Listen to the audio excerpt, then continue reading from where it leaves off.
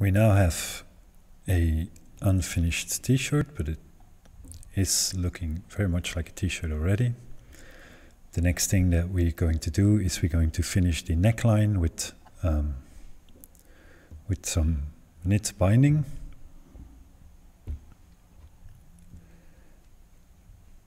For this we're going to cut a long strip. How long? Well, let's quickly measure the full length of the neck opening, and then we'll add a little bit to that because we want it to be a bit longer, and you'll see later why that is. Okay, that's the front.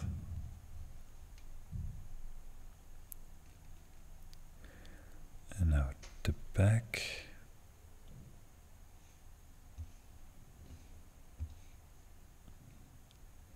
Alright, so that's about 66, so I'm going to be using 70 centimeters so that I have some extra.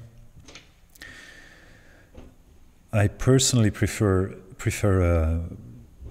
a more narrow neck binding, so I'm going to cut a 4 centimeter strip, 70 centimeters long. If you want it a bit wider, you can go for 5 centimeters, which is like 2 inches, or even 6 or more. Essentially, you will fold this double and then subtract the seam allowance, and then that will be the width of your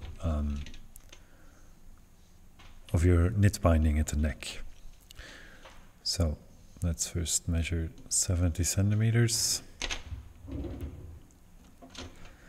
Actually, while the grain line is not super important here, I am going to cut this straight because this fabric doesn't seem to have a straight side to it.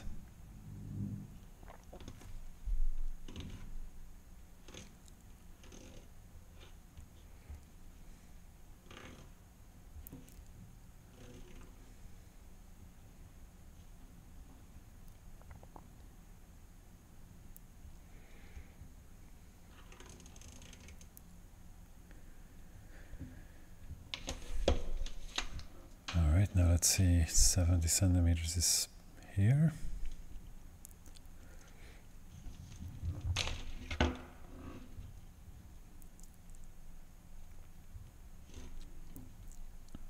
And then, as I said, I want it to be 4 centimeters wide, so I'm going to mark that on this wrong side of the fabric. And then I will cut out the strip that will become our neck binding.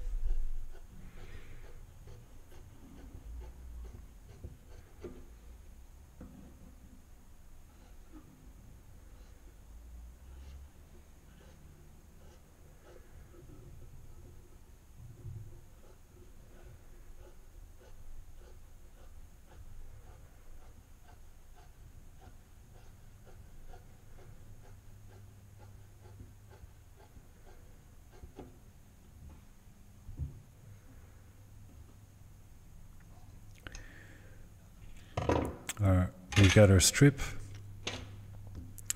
This will become our neck binding.